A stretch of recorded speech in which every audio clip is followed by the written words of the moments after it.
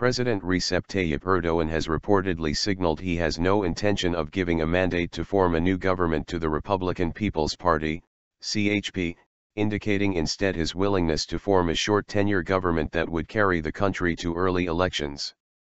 Erdoğan revealed his view of the new state of affairs during a luncheon he hosted for a group of academics and opinion leaders on August 18, a few hours before Prime Minister Ahmet Davutoğlu returned the mandate to form the next government after possible coalition talks with the CHP and the Nationalist Movement Party, MHP, collapsed.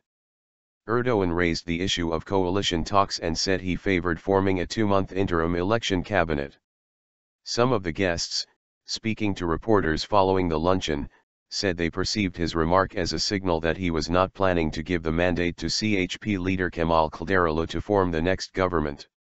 Mr. President has listed the options in front of him and said one of those options was not giving the mandate to Kılıçdaroğlu. He mentioned this as one of the options that he has been considering, a source from the president's office told Daily Hurriyet. Last week, just a few days before talks between Davutoğlu and MHP leader Devlet Bahçeli failed on August 17, Erdoğan was reminded by journalists on August 14 of his earlier remarks suggesting that he might give the mandate to Kılıçdaroğlu and asked whether he was still at the same point. Conditions have changed a lot.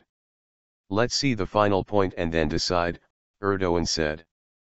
The Justice and Development Party, AKP, led by Davutoğlu and founded by Erdoğan, lost its parliamentary majority in the June 7 election.